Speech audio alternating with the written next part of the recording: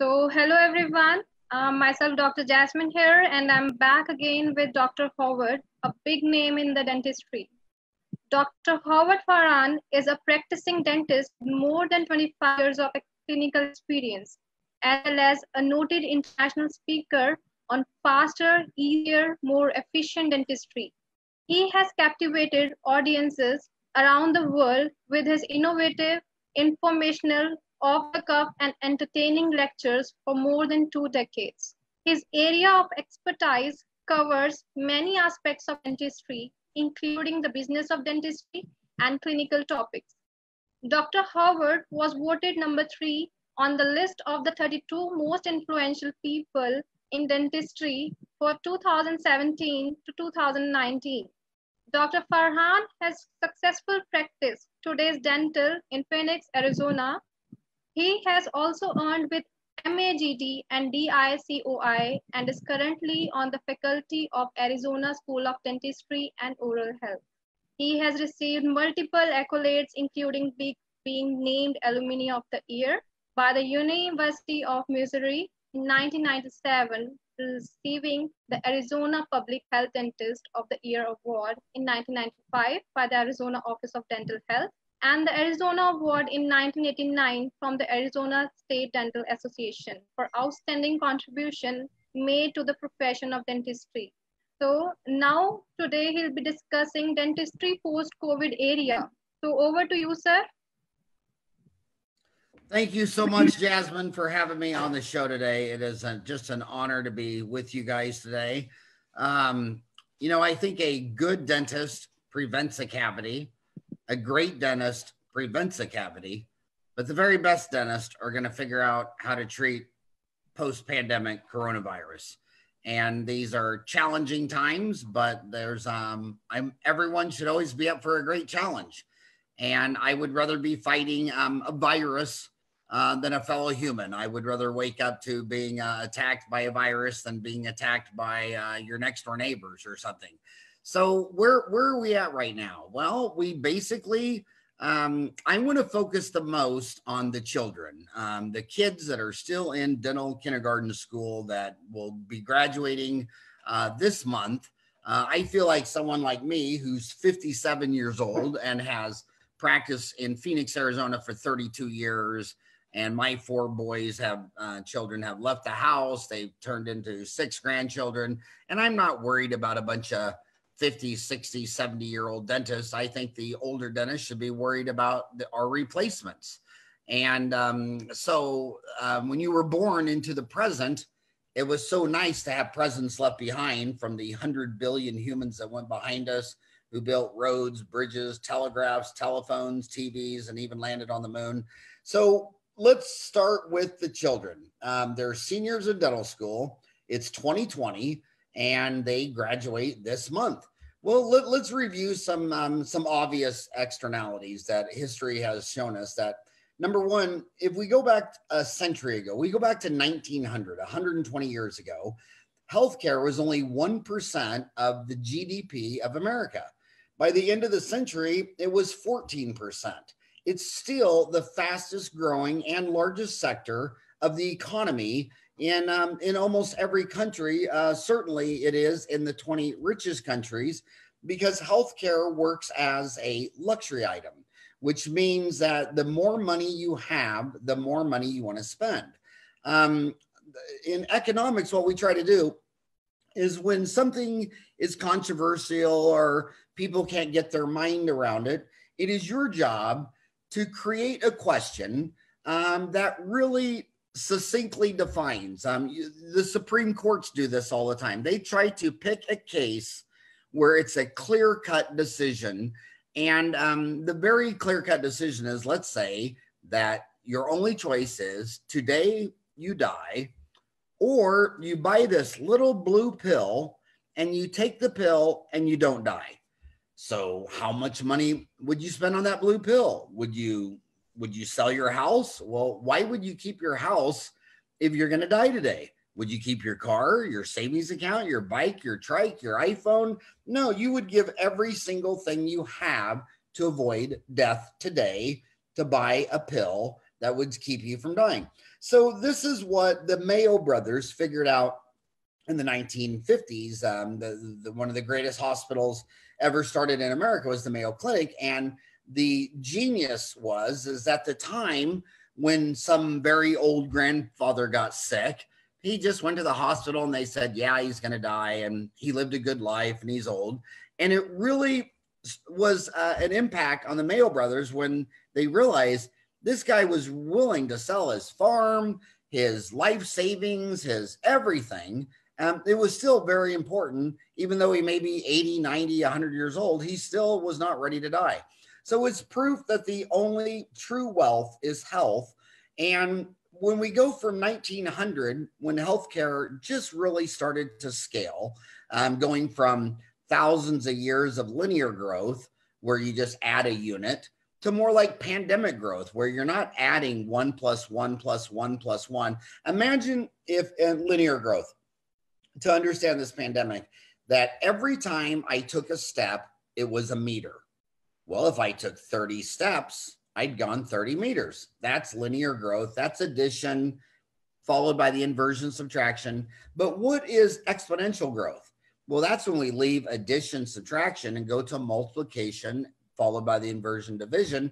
If every time I took a step, I stepped twice as far, now I'm not adding 1 + 1. I'm now using a constant. I'm multiplying times 2. So 1 meter times 2 is 2, times 2 is 4, times 2 is 8, 16, 32. And those same 30 steps would have taken me around the world 26 times. That's how this pandemic virus has been working, where you look at the cases exploding. A lot of people might compare this to influenza. Well, influenza acts more like linear growth. It really comes down to how many people that are sick, how many do they infect? If everybody that gets sick infects 1, it grows with addition linear. But if everybody gets infected, infects 2, now we're in multiplication, and 30 divisions later, we've gone really far. So this pandemic, I have to say that it looks promising right now. We see that 100 days after the Wuhan virus, the Chinese are returning back to society.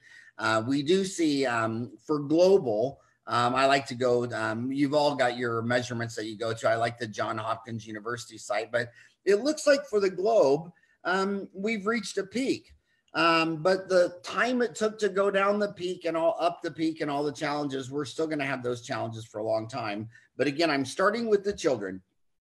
Well, in 1900, there were no specialties, and a doctor would fix your eye, your ear, your nose, deliver your baby, tender the sick and dying. I mean, they did everything. By the year 2000, when healthcare was 14% of the GDP, we had 58 specialties, and dentistry had 9. Now it's 2020. Healthcare in America is 17% of the GDP, and dentistry's added a couple more specialties. So if I was a senior in dental school and I knew that the world is going to specialty, like I have friends in Arizona, I have a friend that's an optician. Who tries on glasses. I have another friend who's an ophthalmologist, who's a medical doctor, MD. I have another friend that only does retinas. I have another friend who only does glaucoma in the eye. So here's a simple eyeball, and there's multiple specialties. So I see a lot of young kids come out, and they want to be a jack of all trades. They say they want to learn molar endo. They want to learn how to treat failed root canals. They want to place implants. Well, to place implants, you're going to have to learn bone grafting and sinus lifts, and what kind of implants are you going to do? And then they want to do pediatric dentistry, and they want to learn silver diamine fluoride, and they want to learn gum disease and periodontal disease, and they want to they want to learn all these things. And I always look at them and say, you're going back in time. We're not going to go back to 1900 where a super doctor walks in your room, she sees your disease, and no matter what it is, if it's your eye, ear, nose, throat, your tooth, your molar, your tongue, she can master everything. That is not where we're going. when we look around just the United States of America and Canada, just this little North American market in English journals, there's 40,000 monthly medical healthcare journals. You can't read 40,000 journals. More importantly, look at the economics. A dental specialist in the United States averages $320,000 a year income, whereas a general dentist owns $197,000, makes $197,000. So you make $100,000 a year extra being a specialist, and this makes economic sense because when you focus on one thing, I always hold up my hand. Whenever a young child approaches me with a dental idea, I always raise my hand and say, well, does it follow all 5 tests? Is it faster, easier, higher quality, lower cost, and smaller?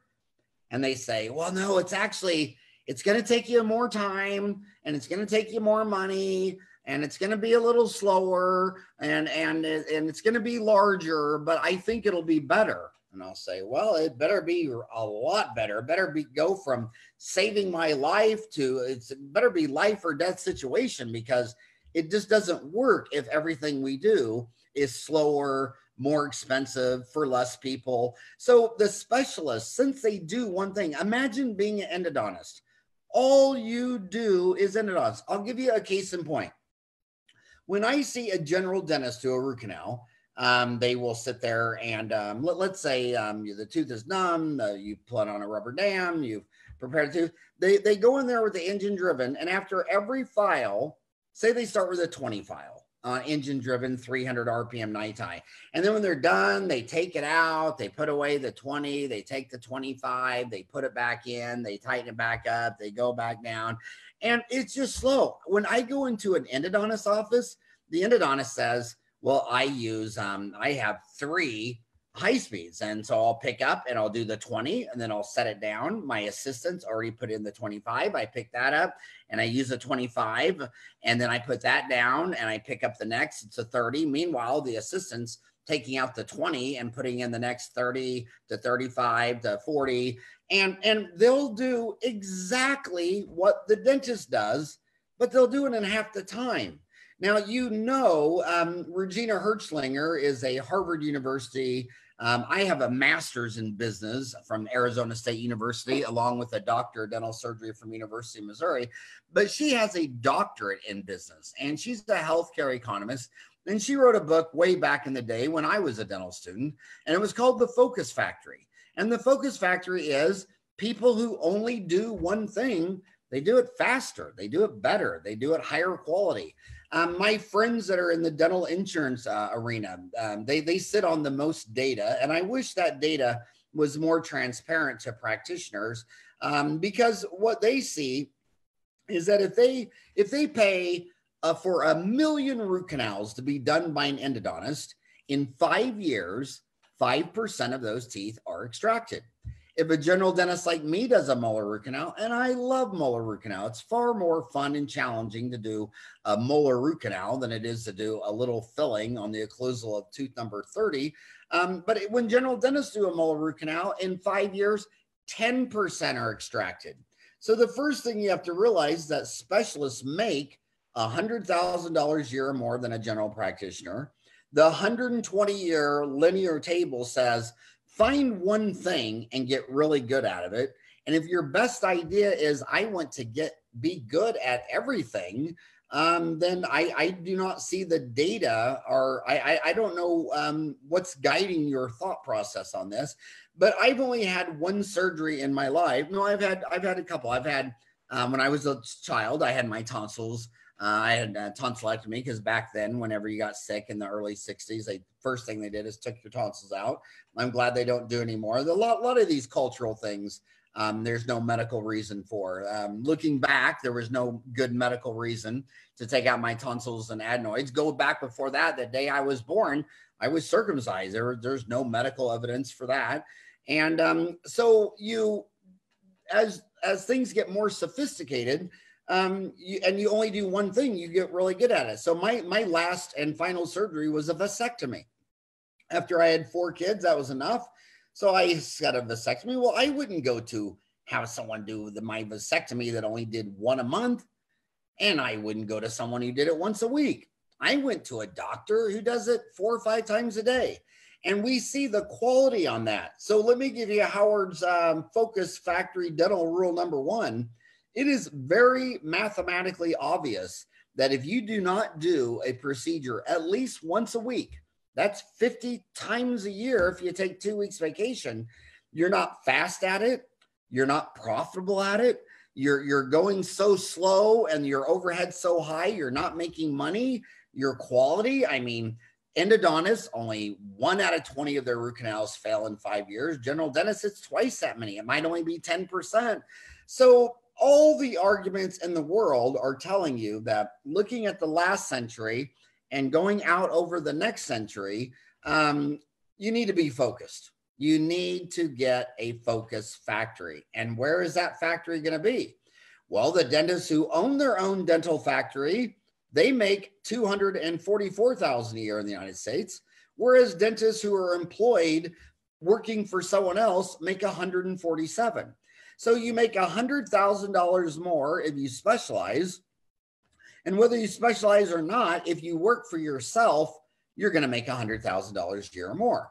I mean, it's so obvious. If you're working for me, why would you make more money if you're working for me? And I put my equity at stake. I'm the one who put money down and built a business, and I put in the dental chairs and the practice. It's risk reward. Whoever takes the most risk gets the most reward.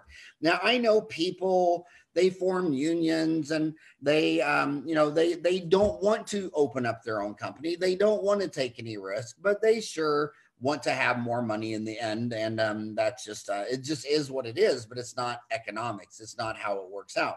So if you were a senior in dental school, I would tell you to go specialize. And a lot of these specialties, remember, going to a brick building to specialize is kind of old school. My gosh, they didn't even have a dental school. Pierre Fichard didn't go to dental school. He was the first dentist in France.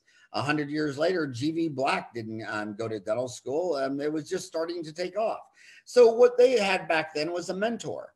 And if you're my age, if you're 57 to say 67, a lot of the greatest endodontists that ever lived never even went to endo school. In fact, when they became endodontists, there wasn't such thing as a specialty. Just like today, I'd like to remind you, there is no specialty in implantology.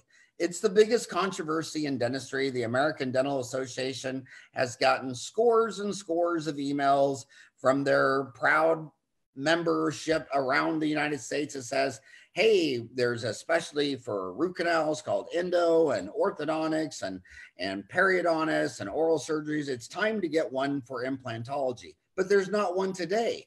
Just like when Ben Johnson in Tulsa, Oklahoma, one of the greatest endodontists that ever lived. He started his first invention was Thermofill, then it was the NiTi Proforma files. And by the way, if I talk about a company, I have no conflicts of interest. I'm not getting money to paid. I'm not being paid by anyone to say anything. I have more than enough money to not be swayed by that. But the point I was making, Ben Johnson never went to endo school, but when they made endodontics a specialty, well, they had to grandfather in, because back in the day, endodontics was not a specialty because it didn't exist. But guys like Ben Johnson and another one in Chattanooga, Tennessee, John McSpadden, another one, Kit Weathers. I mean, these were the greatest endodontists of my generation. And most of them, before there was endodontics, they had practice limited to endodontics. So you wouldn't be a specialist. You wouldn't be a board certified endodontist who went to a 2 or 3 year program to be an endodontist, but you might come out of school and say, I want to be an endodontist. I don't have the money to go to endo school. The pandemic's messed everything up, but I know an endodontist who's going to let me go work for him, or maybe a general dentist who says you can do all the endo. But if you just practice limited to endodontics, and you do that for a year or 2 or 3, well, I'm sure if you decide you want to go to endo school, that's going to greatly enhance your chance to get into endodontic school. And when we look at the global population of 7.5 billion people, with 2 million dentists spread around the world, the United States has a dentist for every about 2,000 people. The world has a dentist for about every 6,000 people.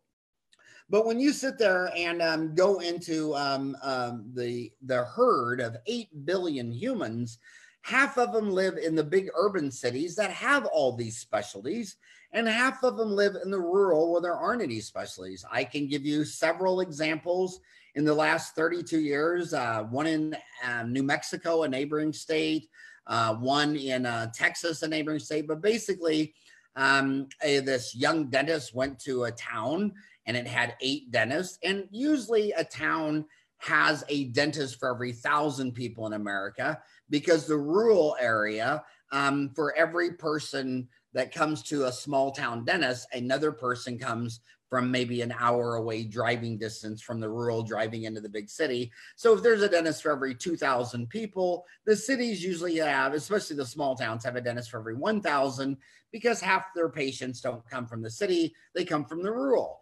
And these dentists would go find a city that had 5, 6, 7, 8 dentists, where every single one of the dentists didn't want to do a specialty. Like, say all of them did not like root canals. Or I can identify with, there's only one specialty I would never do, and that is a pediatric dentist. God bless them. I don't know how they do it. I love children. I love my 6 grandchildren. But if I had to be a pediatric dentist or work at McDonald's, I would absolutely work at McDonald's. And would you like fries with that? And so God bless all the people that want to do all the different things. I'm sure I remember when I told my dad I wanted to be a dentist, he looked at me strange and says, what the heck would you want to stick your mouth and your fingers in people's mouths for? He just thought that it was actually the craziest thing. The craziest reaction I ever said was telling my dad I wanted to be a dentist, like my next door neighbor, Kenny Anderson. And he just thought that was just incredibly strange. But my dad owned a restaurant. He owned a Sonic drive-in, and he made hamburgers and hot dogs all day. And I just couldn't see myself making hamburgers, hot dogs, and French fries all day. So we're all different, and that's what makes life exciting. But my gosh, you could just get a job, and it was called mentorship. It was called an apprenticeship. And I think we're going back to those days for 2 reasons. Number one, the school system, where you leave your house and you go to a grammar school, a high school, a university, the cost is insane. It's the most insanely expensive way to transfer knowledge. We currently see that in the United States, all 50 states, almost half of all their money goes to education, and they want more. They say the class sizes are too big. We need even more. And economists are saying, dude, you already cost half the money. And then when you come out of dental school, they're coming out of dental school $400,000 in debt. And their best idea is, hey, if you want to be a specialist, if you want to be an endodontist, come give me another $100,000 a year for 3 years. I think they're delirious. I think when you see the rate of cost double or triple the standard rate of inflation, which you have seen with the size of government and the cost of education, in real estate, when I buy a house and I buy it on a 30-year loan, and the monthly payment would be $1,000 a month for the next 30 years, that's called the cost of this house. Well, I should be able to rent it out for at least 85% of the rental price. So if I buy this house at $1,000 a month for 30 years, well, I better be able to rent it out for at least $850, hopefully $900. And the dream would be that I buy a house for $1,000 a month and I rent it out for more. I rent it out for, say, $1,100 a month, and I make $100 profit. Well, when you see the monthly mortgage on the house start going up from $1,000 a month to $2,000 a month, but the rental rate is still the same at $850, you know prices are overvalued. And, you know, historically, in my lifetime, I've lived through a couple of real estate crashes, and you always knew when they were coming. gosh darn, the greatest investor of all time, Warren Buffett from Omaha, Nebraska. I actually went to Creighton University in Omaha, Nebraska. And in 1980, Warren Buffett came to Creighton and gave us all a lecture. And he, you talk about the cost, and you keep one eye on the cost and one eye on the customer. And education costs have grown 2 or 3 times the rate of inflation. I think that model's dead. But you can come out of school. Now we're doing this online. I don't need a brick building for this. I'm talking to you, and I don't know if you're across the street in Kansas or Kathmandu or live in a canoe. I don't know where you are. 8 billion people. If you have an iPhone, you're ready to rock and roll. So I think that mentorships are going to come back. And if you come out of school right now and there's an endodontist or a pediatric dentist or any specialist who says, yeah, you can come be my assistant and work for me, and I'll teach you everything I know. The other thing I would want to look at is online education. Why are you closing down your dental office to go learn about root canals when you could be learning right here on Zoom, online CE? Yes, I'm the founder of dentaltown.com. We have 440 courses on Dentaltown. They've been viewed over 1 million times. So the traditional education model is very suspect. But when we look at the specialties, humans, we're doctors. Humans are filled with bloods. Whenever I meet a dentist who says, I don't really like blood. I like bleaching, bonding, veneers. I'm like, dude, you're a doctor. Who signs up for dental school and says they don't like blood? I mean, did you mean to become an electrical engineer and work on an iPhone? Did you want to learn how to make bottled water? I mean, you're a doctor. When you tell me you don't like blood, what it tells me is the same thing I think of anytime I ever see a law that was written down at any time in history. Every law comes from it starts out with a deep scar and it was tried to be corrected by passing a law. So there's a lot of pain in every law. Somebody was harmed. And that's why we have to deal with this law. Even though it doesn't make sense today or is written 100 years ago, it started out in pain. Well, when you tell me you don't like molar endo, come on, I'm a grandpa. I know what happened. You're a child and you did a root canal and it beat you up. And when it was done, you weren't happy, you were sad, but suck it up, buttercup. You're not, you think Charles Barkley won his first basketball game? You think Muhammad Ali won every fight he ever had? I mean, of course you start out as an amateur athlete in high school and you do your first soccer game, and every time you kick the ball, it went the wrong way and it was just a miserable time. But after you played 10 games, you were better. Scale that to 100 games, you're getting pretty good. At 1,000 games, oh my gosh, you're the star player. At 10,000 games, you're now a pro soccer player or a coach, or you own a soccer team. So when you say you don't like molar endo, be honest with yourself. I don't care if you lie to me, but don't lie to yourself. When you say you don't like molar endo, have you only done 1? Are you at 10? Are you at 100? But being an old man, I know you haven't done 1,000 root canals. No one after 1,000 root canals says, my gosh, I hate molar endo. They go, oh my God, I learned this new trick on molar endo. I wish I would have learned this 10 years ago. And they're all excited and passionate because you're a dentist and this patient is in pain. And I want you to start acting like the hospitals do. If I break my arm and go to the hospital isn't going to say, I'm sorry, Uncle Howie, but we don't do arms. We just do legs. I'm like, dude, I fell off my bicycle and broke my arm and you're the hospital. Yeah, I know, but we just don't like arms. We like legs and ears. I mean, that doesn't make any sense to you. And I want to remind you that of all the 10 specialties, the one that comes dearest to me is public health, because my mom and dad got married when they were very young and had 7 kids before they had a dime. And the first 10 years of my life was a lot of poverty in Wichita, Kansas. And it was very nice to live in a country where so many people kept one eye on what I wanted and one eye on cost and worked so hard to drive down the cost of this good or service that I had a freedom to fly Southwest Airlines. I remember when I got out of school, most of the Crown and Bridge labs charged $200 a unit, but this one called Glidewell only made $100.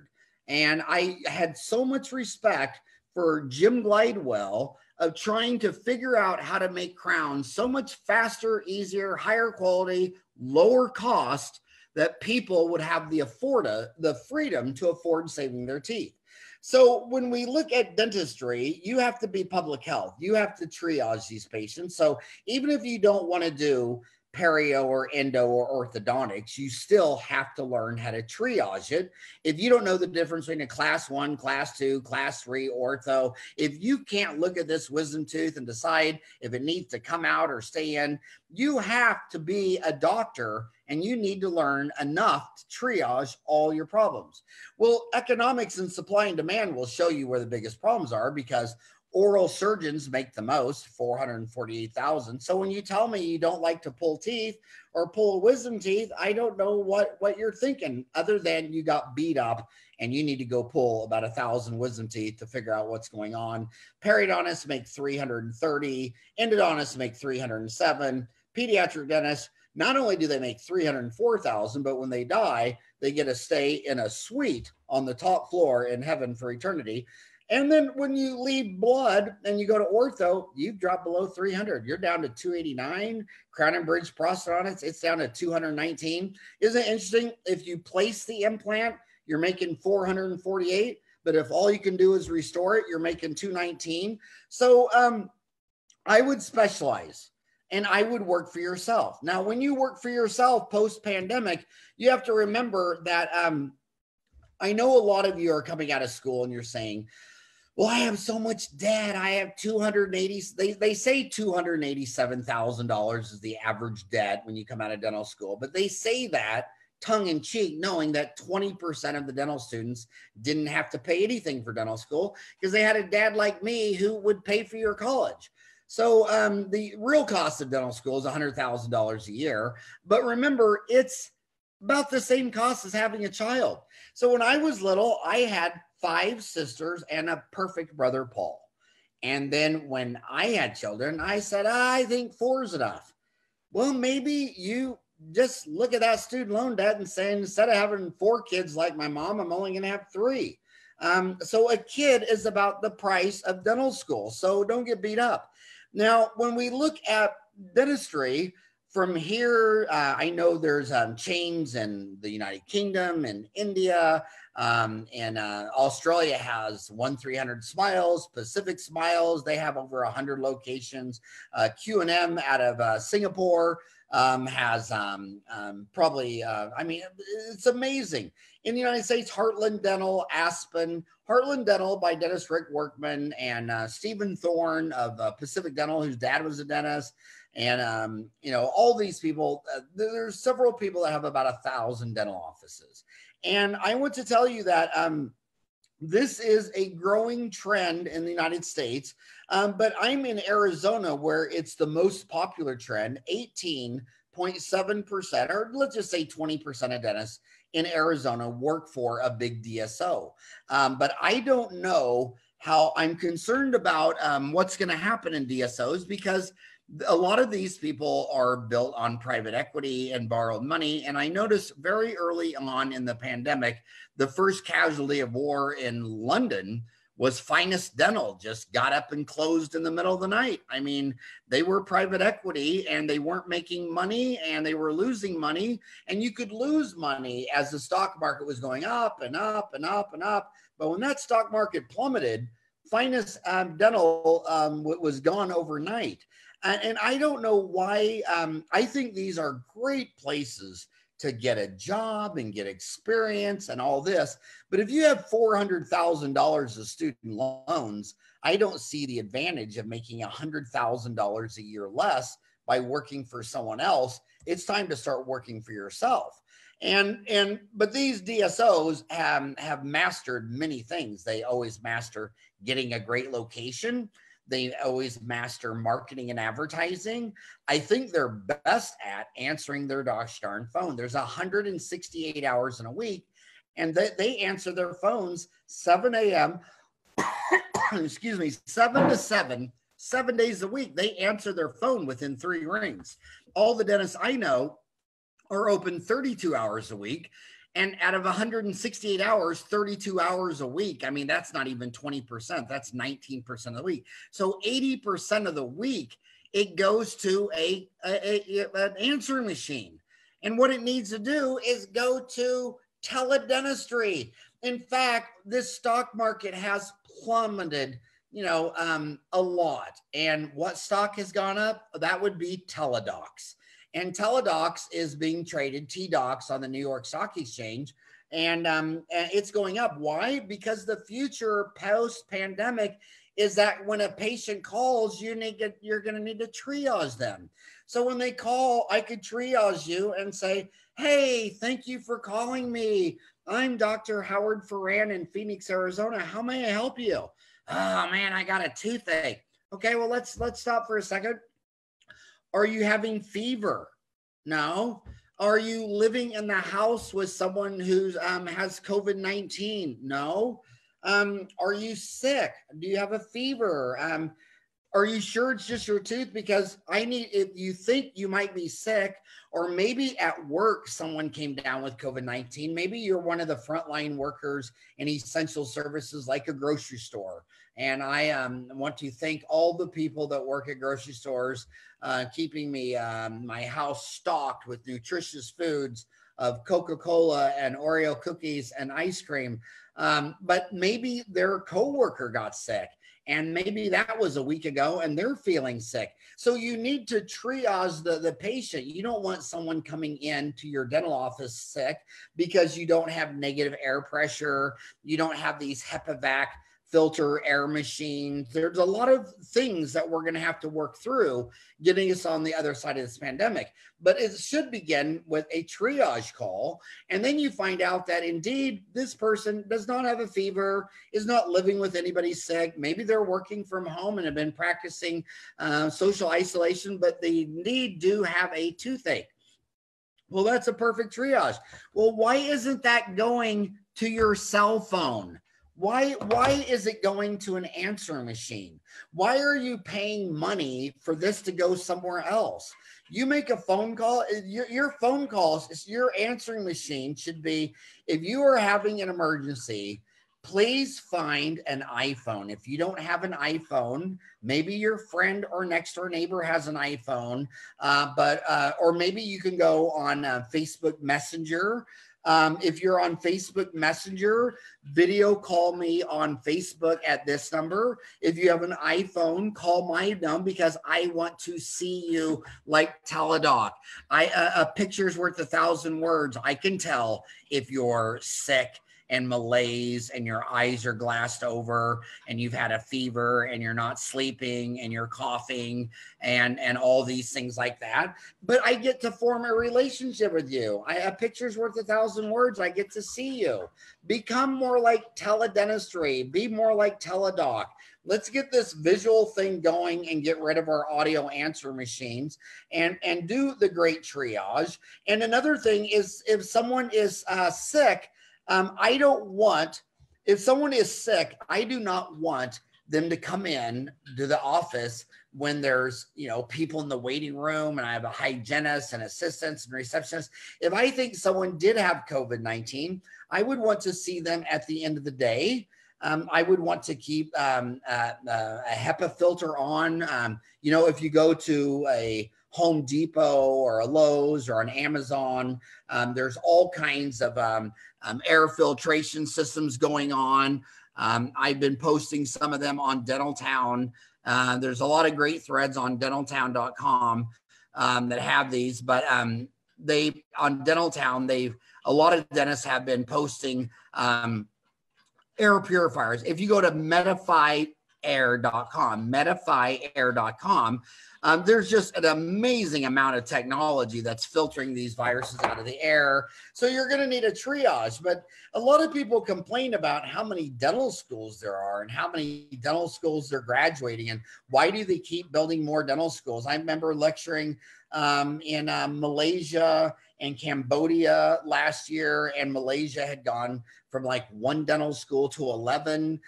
India has almost doubled the number of dental schools. The United States has grown 6 or 8. Well, do you know why they're building more dental schools? Because look at this data. It takes 5 to 6 days to get into a dental office. Now, let's be fair. If you were in New Delhi and you wanted to go to your favorite restaurant, would you have to wait 5 days? If you lived in Kathmandu and wanted to buy a smartphone, could you not buy one today? Only in dentistry are people waiting 5 or 6 days. So you bring this on yourself. So when a person was having an emergency, the dental offices are closed Thursday, Friday, Saturday. They're only open 32 hours out of 168. They're closed 81% of the week. So they're showing up at hospital emergency rooms. That's 8.5% of the people going to an emergency room have some for odontogenic origin, and that's not where they should be. So, and you say, well, I don't want to open up my dental office and risk all my staff. Well, maybe you can meet them yourself if you're alone and you're COVID-19 and you triage them over the phone. And when they come in the dental office waiting room has now been moved to the car. You used to come in, and I love it when little kids come in because they're so adorable. A 10-year-old will come in, and there's his mom, and there's his grandma, and you have 5 people in the waiting room because little Billy's going to get his teeth cleaned for half an hour. That was pre-COVID-19. That's not the new abnormal we live in now. The new abnormal we live in now, the waiting room, is the car. And you're not going to make an appointment until I triage you with teledentistry. Teledoc, but you don't need teledoc and teledentistry. You don't need fancy stuff. I mean, I FaceTime my mom and she's 83 years old. I can FaceTime her on her iPhone or even her iPad. In fact, she can even throw the conversation up on her big screen TV, and she's 83. If my 83-year-old mother can figure it out, why can't you? But we need to triage. The new waiting room is the car sitting in the parking lot. You're going to come in one at a time. And if we think we have to treat everybody as if they're carriers, because 80% of the carriers have little to no symptoms. So these are going to be challenging times, but let's first prioritize on reducing the number of odontogenic emergencies showing up in the emergency room. And again, the best dentist repair a cavity. The better dentists prevent a cavity. But the very best dentists are the ones working with their patients during this pandemic. So they're going to start on your website, and their website would be a perfect place to start this funnel. If you're having an emergency, we need to have a teledentistry appointment. It doesn't matter if it's early morning or evening. What I tell all my friends are, you can't bother me by calling me on my phone, because if I'm sleeping, my phone is turned off and not in the room. It's downstairs on a charger. And if I'm busy, I put my phone on silent or mute or airplane mode and do what I'm doing. So if you call me, you can't bother me, because if it was going to bother me, my phone wouldn't be on. And if it is on, I want to talk to you just like I want to talk to my mom. What's going on? Why did you call a dentist? Well, and I broke my tooth. And what's amazing is when they hold that iPhone camera up, I can see the tooth. I can hear the symptoms. It's great for triage.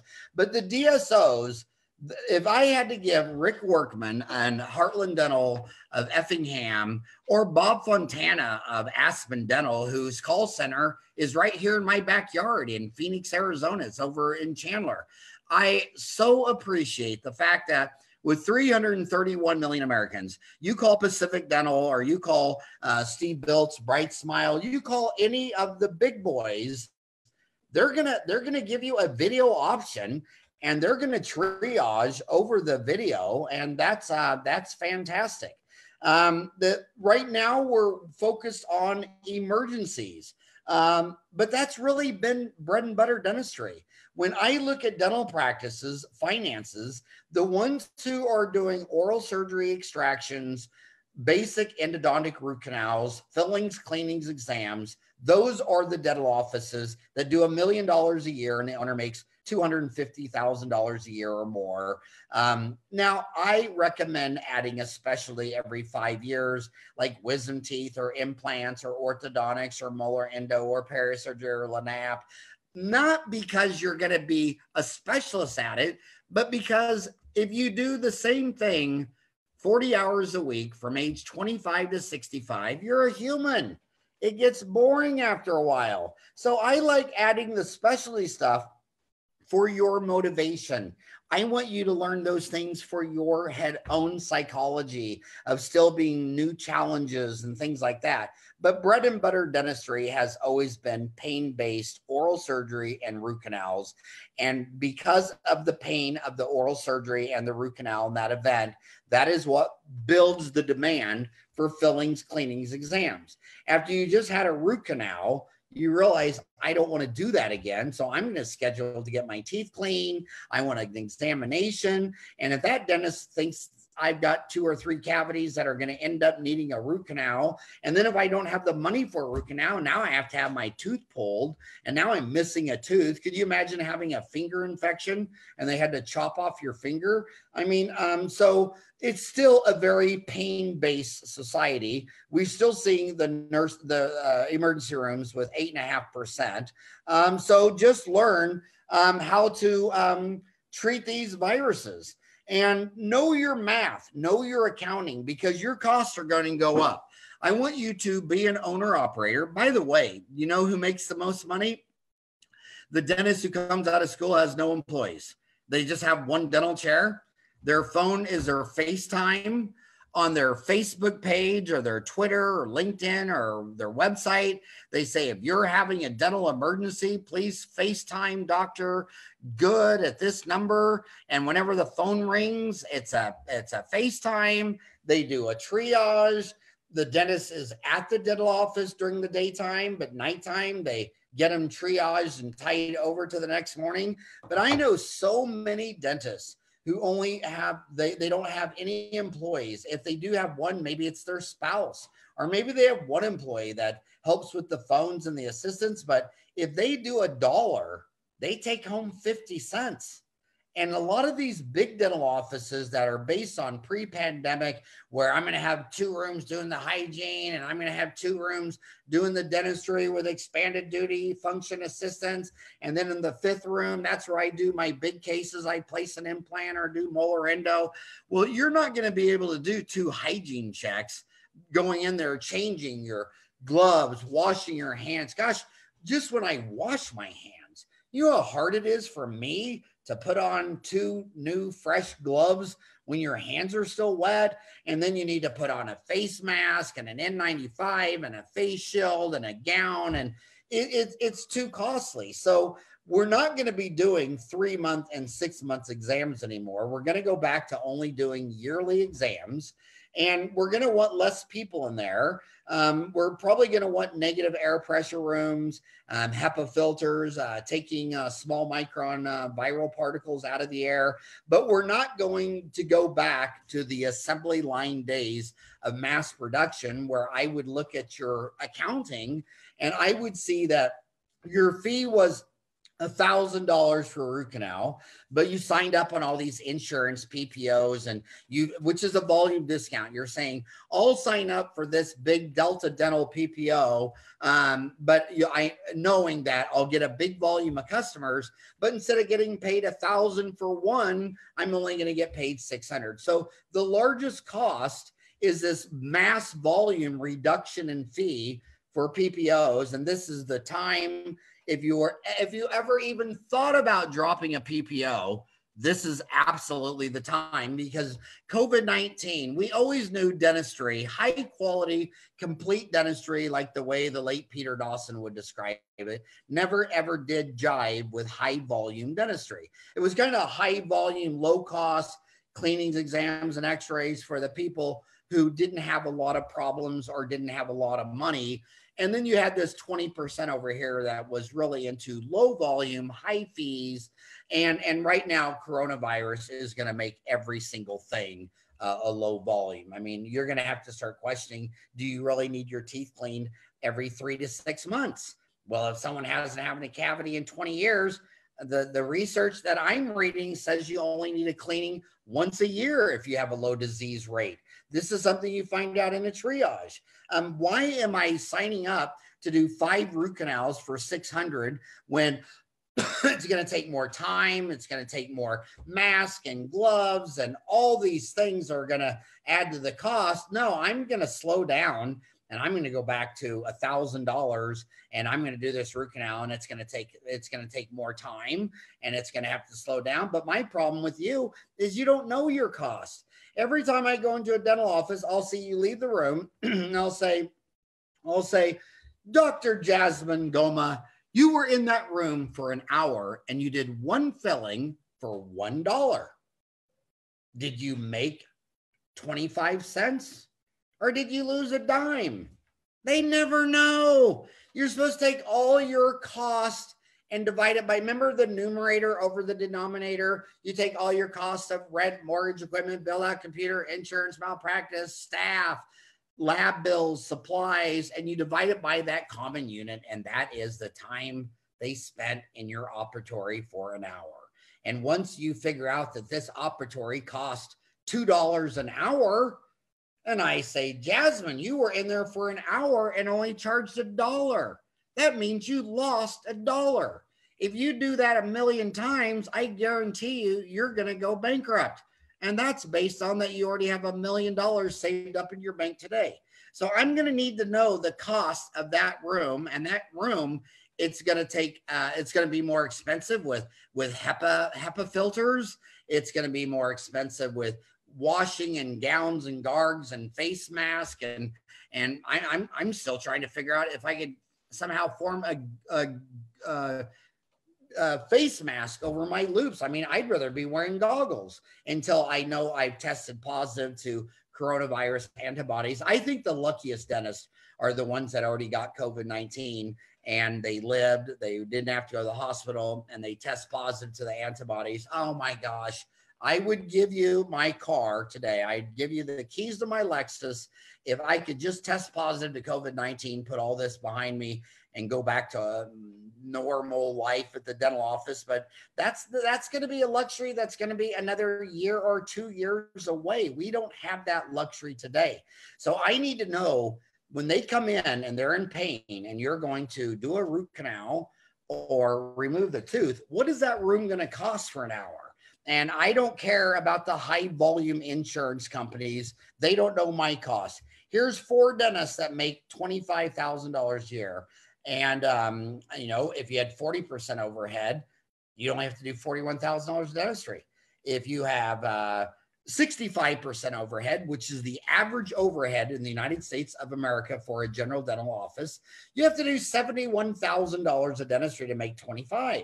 If you have 80% overhead, which is about 20% of the dentists in America have 20% overhead, you have to do $125,000 of dentistry to make that $25,000 paycheck. Those are pre-corona Adam Smith, high-speed, high-volume assembly line, manufacturing-based dentistry, and those days are now dead until further notice with a vaccine and past the coronavirus. This is no longer a game of volume.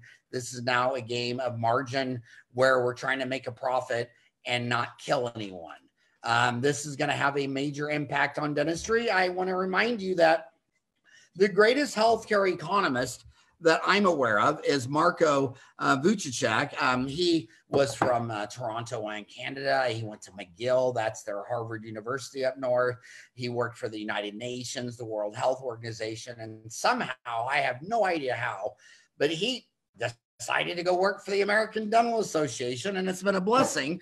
And this is the 5th contraction I lived through. I was born in 62. In 1980 was the worst contraction I ever saw when Paul Volcker, the chairman of the Federal Reserve, raised interest rates all the way to 21%.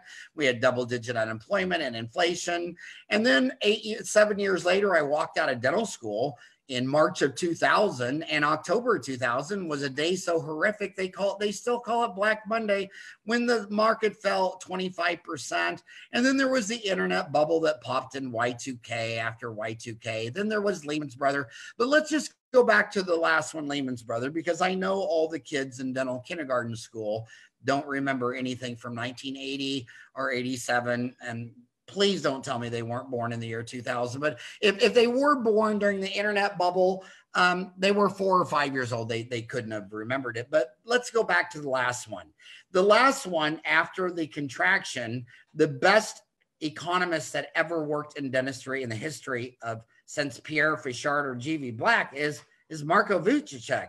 And what did he say? He wrote an article called Lawyers, Lattes, and Dentistry, showing that dentistry was after the last collapse, there was like a 2-year delay, meaning that when you have a big collapse, people are trying to get caught up on their house payment, their rent, their car payments. You know, the 2 payments that people will not walk away from the most, number 1 is their phone, and number 2 is their car. They don't even care about their house. When they lose all the money, they just want to take their phone, jump in their car, and drive back to their mom's house. And I get it. So that's the priority. So it showed that after these economic contractions, that dentistry is not a mandatory, essential item that's as important as keeping your phone or your car or even your house. There was a 2-year delay lag. So we're looking right now. This is April 16th, 2020. It's going to be at least June of 2022 before there's even a chance that dentistry has resumed its pre-pandemic days. So right now, if you look at the dentistry in US dollars, the dental industry it's about $400 a year per person.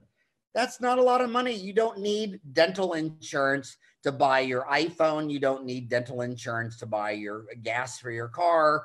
And you don't need dental insurance for the average American. They only have $400 a year in needs. That means that maybe you spent $1,000 this year, but won't spend any next year. So again, not a time for high volume PPO plans and insurance plans. When we look at this average income by dentistry, you can see right there where general dentist income has been drifting down from 2005 to 2000 till today. It's because the specialist income are going up. There's more demand. If you met an old man like me, and it turns out he had prostate cancer, I guarantee you he's not going to go to his priest, his rabbi, or his dentist, or his family physician. He's not even going to go to an oncologist. He's going to go to a hematologist that only does oncology and get referred to an oncologist who only does prostate. And that's what everybody's valuing. That's where everybody's going. Everybody's looking for the best human that could fix their problem or their need today. So we look at general dentist income are making $174, but look at the endodontists at $325, the oral surgeons at $413, the orthodontists at $301, the pediatric dentist at $347. Right now it's a time to learn on Zoom, on video. We have courses. We have 450 sub courses on Dental Town, and look them up. I have done. If you go to iTunes or YouTube, I have a podcast on iTunes called Dentistry Uncensored, and there's 1,300 hour-long interviews on that with some of the greatest minds in all of dentistry, like Keanor Shaw has been graced my presence on there. There's just some of the greatest leaders. But I also have on iTunes called Dr. Farran's 30-Day Dental MBA. And these are all free. And it's 31-hour videos on the business of dentistry. When I got my master's in business administration, when I was done after 2 years of postgraduate master's level courses, I spent a year summarizing everything I learned in my MBA in 31-hour videos. It's available on iTunes on audio, Dr. Farran's 30-Day MBA. It's also free on Dentaltown, which you can download on your app. But Jasmine, I know you told me 45 minutes. I went over. Do you want me to shut up and get off, or do you want me to keep going? Or tell me, Jasmine, what should I do? Sir, you may keep going on. It's okay. We are enjoying your session. And sir, we are enjoying your session. So how much longer do you want me to go? Sir, it's your call. We don't have any problem. People are sending you a lot of compliments and regards. You may continue. How many people are watching right now? Sir, they are 200 plus live. Oh, what an honor. And are they mostly from which countries? Sir, I think every country. Sir, India, globally. What an honor. You know how honorable it is to be talking to 200 250 people globally.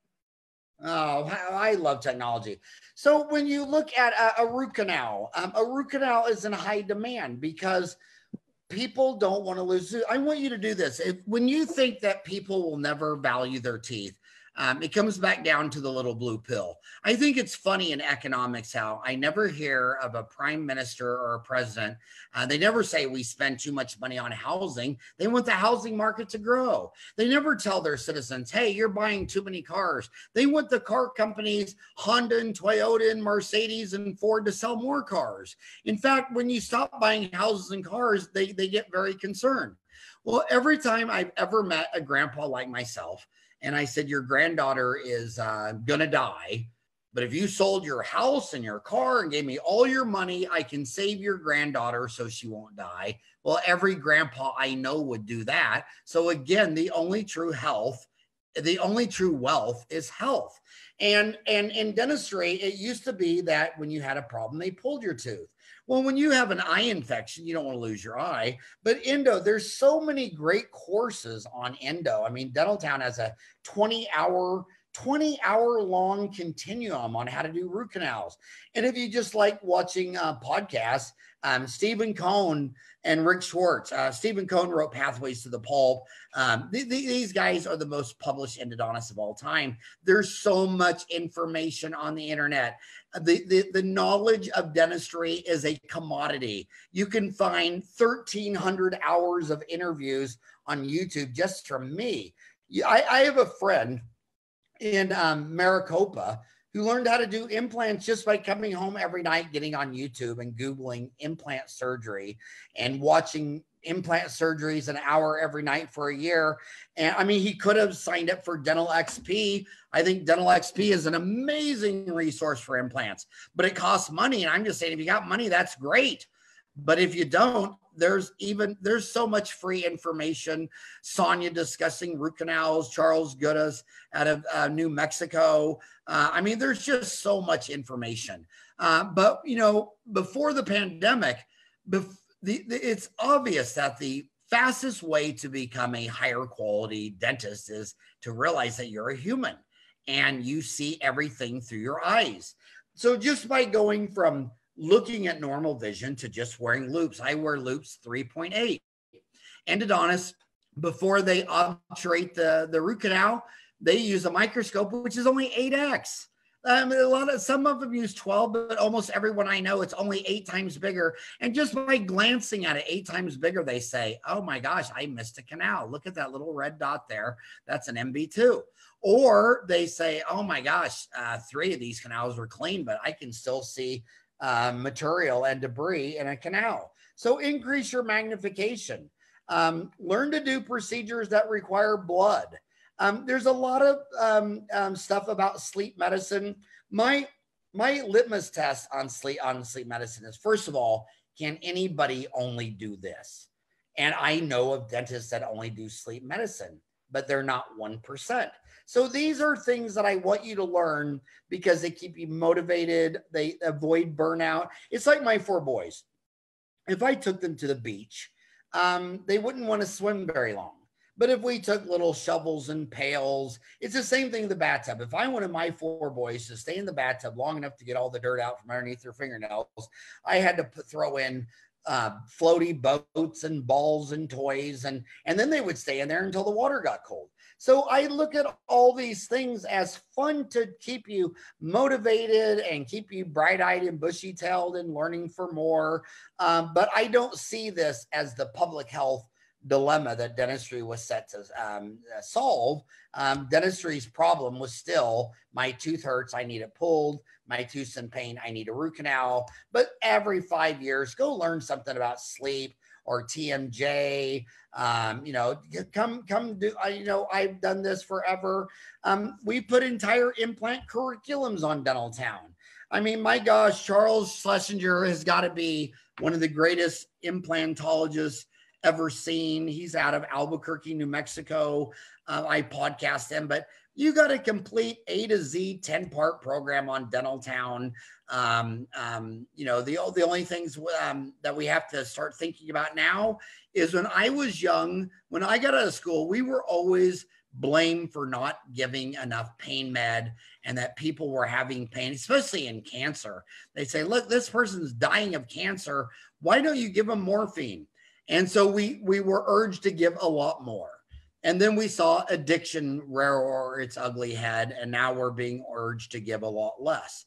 But these are all things. If you're worried about getting someone numb so that you can remove a tooth, listen to Stanley Malamed. He's the godfather of dental anesthesia. You can listen to him for free for an hour on my Dentistry Uncensored on YouTube or iTunes, or or take one of his courses. Carl Misch, the late Carl Misch, did a 2.5 interview that summed up everything you needed to know about the history of implants as you wander out into the future. Sinus lifts. I mean, look at this guy, Radoslaw Janek out of Poland. I mean, what an amazing man. And to share so much knowledge. We got bone screws out of Taiwan. And this is what I love about global dentistry. I mean, dentistry is global. Bone screw, the most genius about bone screws coming out of Taiwan, the stuff that's coming out of Russia, the Middle East, Canada, Australia, India. I mean, what's so exciting for me, I have to tell you something. When I was your age, when I got out of dental school in 1987 at age 24, if I read dental studies, they only came from a handful of countries, France, Germany, Japan, England, Russia, Canada. Now it's so exciting and exhilarating to be reading exciting research from literally all 208 countries. Dentistry, these are the exciting times for dentistry. From implants all on 4 out of Lisbon, Portugal, to Marco Godola, who's the chairman of Straumann out of Switzerland. I mean, the courses, these guys are Canadian. It's just amazing. There's Derek out of Sydney, Australia, Richard Litt out of Detroit, Michigan. The next thing that's coming out down the line that's going to be really exciting is after magnification was intraoral scanning, because when I take an impression, I have to look at it with my human eyes, which can only see down to 50 microns. That's why we wear loupes, to get 2.5 to maybe 3.8, 4 times greater magnification, or a magnifying glass. But when I take an intraoral scanner and I scan that and I see my prep 40 times larger, talk about quality control. I've never scanned. When I first started doing this with my Cerac scanner, I was embarrassed. I looked at that scan of that prep and I thought, oh my God, Howard, you're the worst dentist on earth. But the problem is I could never see my prep. And then when you can see 40 times bigger, I've never said, oh yeah, that looks perfect to me. Oh, heck no. Are you kidding? You're going to go back in there and try to smooth out this or smooth out that. Clear aligners. Why is clear aligners so important? When we come back post-pandemic, I need you to realize what was going on before the pandemic, and that is dentistry was a 200-year-old profession dating back to Pierre Fichard in France. And I do have to tell you that I'm going to go back to that museum because when I lectured in France, the museum was closed for remodeling. I said, that's not fair. And the dentist told me, so that's okay. Now you got a reason to come back.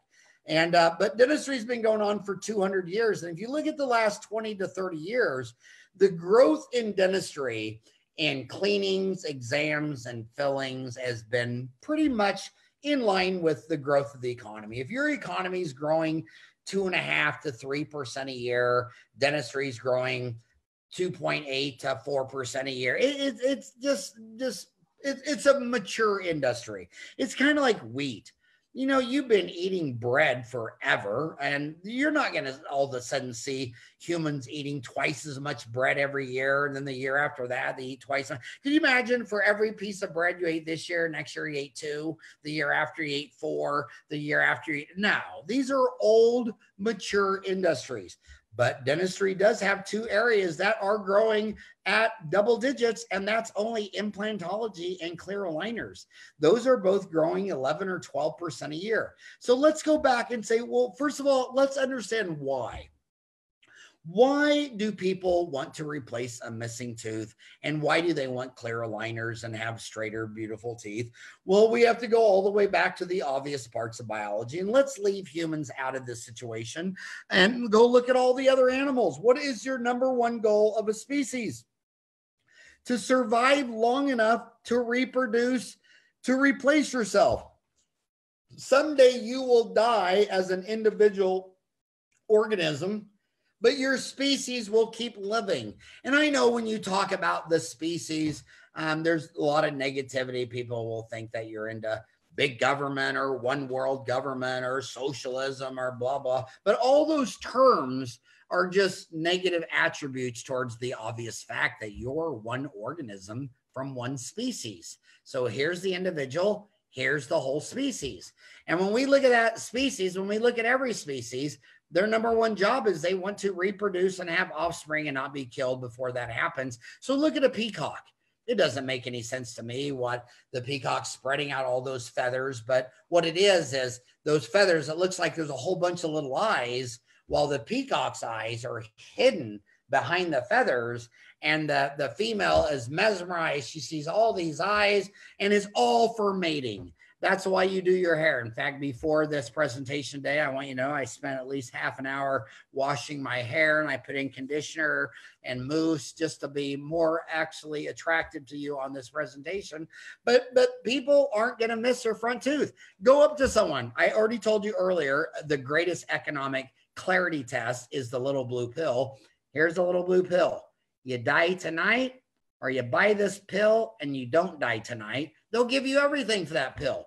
Well, go up to any woman that you've ever met in your life who has not yet got married and had a baby and who wants to someday get married and have a baby. Walk up to her and say, how much money do I have to give you to pull your front tooth and you'll never be able to replace it? You'll go the rest of your life without your front tooth. Oh my gosh. She'll scream and turn around and run away. And I'll say, hey, come back. Didn't you just come out of dental school and you were $400,000 in student loans, and you're telling me that this is so bad that you have $400,000 in student loans, when I'd like to remind you that your first divorce will cost you $1 million. Someday you'll buy a home that costs more than your student loans. But at this time of your life, you're traumatized by having the access luxury to borrow $400,000 of other people's money, because you certainly could have not borrowed it. You could have got a job at McDonald's for $10 an hour and saved up all your money for 20 years and then gone to dental school in cash. But you knew that was a horrible idea. And you know that you can't borrow student loan money or borrow money for a house or a car in a poor, underdeveloped country. So if you have student loans, you're from a very rich, advanced country where you can get other people's money while your earning power is $10 an hour, get a degree, get a degree, so now you can pay it back while you're making $100 an hour. So that's called leverage. But when you come out of school, you either don't understand the leverage advantage of using other people's money, or you do and you just want to complain. But I'll come up to you and I'll say, well, I'll pay off all your student loans if you just let me pull your front tooth and you'll never get to replace it. Oh my God. I've had girls come out of dental school tell me they wouldn't take $1 million for their front tooth. Okay. So what is this all about? It's all about beauty. And you look at hair, nails, fashion, fancy cars, boats, planes, and trains. All of these things are done based on the root cause to increase my advantage and predictability that someday I will be able to attract a mate and reproduce and have offspring. And I feel pretty good. I was one little guy from Kansas, and that turned into 4 boys. And so far that's turned into 6 children. And that's what it's all about. So it's no longer an advantage to go to the mating scene and smile and see missing teeth that are all crooked and crowded and dirty. And what you need to do is realize this person wants to look as pretty as a peacock. And they're going to pay top dollar to replace their teeth and smile and clear aligners and all these things. And just go into that. Silver diamine fluoride is another classic example. Where is the money spent on dentistry? Well, you have 10,000 orthodontists. You have 10,800 orthodontists in America. I know because I'm also the proud owner of orthotown.com and Orthotown magazine that is mailed each month to all the orthodontists in the United States. And think about that. If you cut Alaska is the biggest state in America. If you cut Alaska in half, each half is bigger than the second biggest state of Texas. Well, that's orthodontics. If you cut orthodontics in half, it would be, each half would be bigger than the next biggest one, oral surgery, and the next biggest one, periodontist, endodontist. There's no special. So there's 10,000 orthodontists. Why? Because the moms and dads are fixing up their little child. If your son looks like he can eat corn on the cob through a chain link fence, he's not going to have very good prospects of attracting a mate and making you the coveted grandchild. So again, that's why ortho is huge. That's why pediatric dentistry. And what I don't understand in dentistry is this fascination with trying to find an old bald man like me with a liver spot and restore the worn dentition when grandpa isn't going to spend a bunch of money fixing himself up for the open casket funeral. He's got kids and grandkids. A mom is 10 times more likely to buy orthodontics for her daughter than she is getting veneers on herself. Yet when I look at continuing education, and it's always a man, it's never a woman dentist. It's always some old man who really thinks that old men are going to pay all their money to get veneers and bleaching and bonding. Well, if that, quit listening to old men. Listen to moms. Mom is going to spend all of her money. She'll spend all of her money to save her child from dying.